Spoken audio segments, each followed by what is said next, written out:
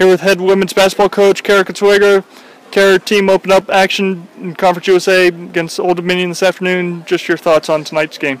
Well, I thought we came out and had a great start, which was positive for our team because we've struggled doing that a lot this season. We got into some foul trouble, and our bench battled pretty well for most of the first half, and then we kind of lost our composure a little bit.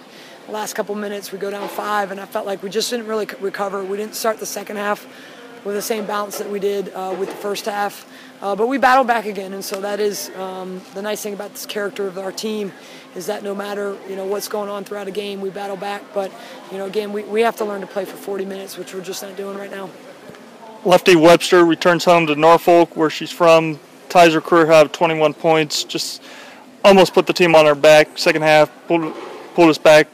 Large deficit, cut it down to 8 at one point. Just your thoughts on her play today. Yeah, I mean, she's a special player, and I think it hurt us tremendously when she picked up those 2 fouls in the first half, in the first 4 minutes of the game, and so that really limited our game plan. I mean, she's quickly become our go-to player offensively, and you saw some signs of that here in the second half.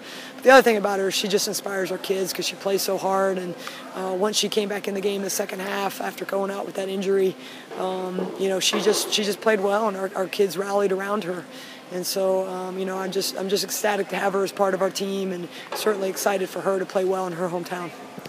Team returns home for 2 games this week, WKU and Marshall. I know you haven't looked at them specifically a whole lot at this point, but getting back in Halton Arena, the team's won 3 in a row in front of Niner Nation. Just your thoughts about getting back home, comforts at home, and what that means early in the conference season. Yeah, I mean, it'll be great to have 2 games at home. There's no doubt about that, as we typically do play well at home. But, for us, it's not about who we're playing, and that can't be our focus. We have to get better as a team, and the biggest thing is defensively.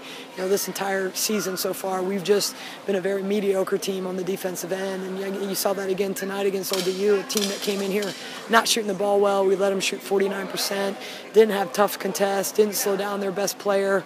So until, we got to focus on ourselves, and we have to focus on learning how to play defensively hard for an entire game, regardless of what's happening on the offensive end for us. And when we learn to do that, we have an opportunity to be a good team. If we don't, then it's going to be a struggle.